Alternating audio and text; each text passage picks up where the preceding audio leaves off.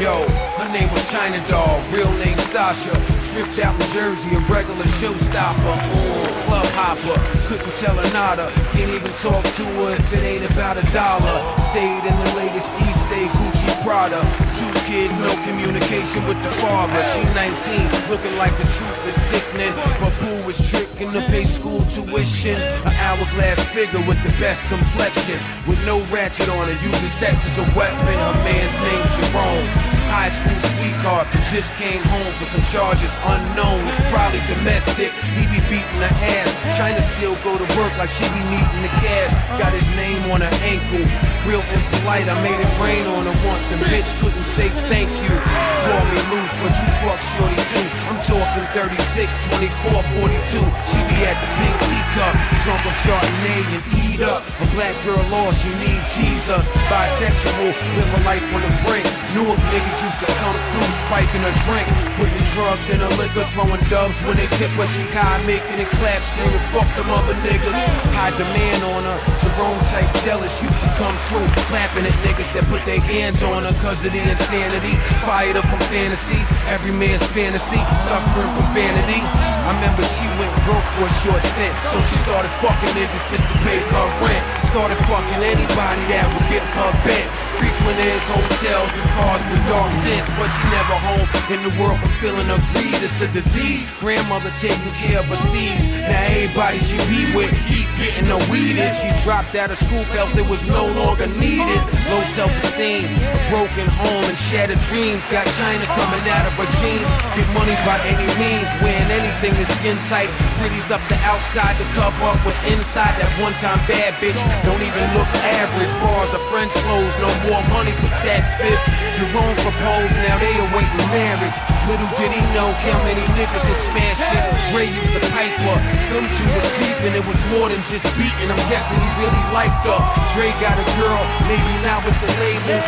Her name is Faith, but he ain't never been faithful. She used to get rageful, yelling out I hate you. Been with him since he was broke and he ain't grateful. Now the nigga's able, financially stable, but she turned the tables when he got some other mates too.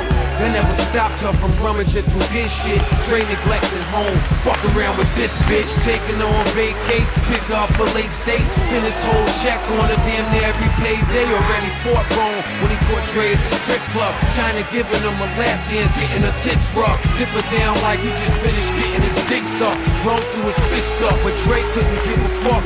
Security kicked him out, speakers let the DJ I seen Jerome running over towards his trunk. China came and stopped it before Jerome popped it. Dre ain't learned nothing, kept creeping, he ain't stopped shit.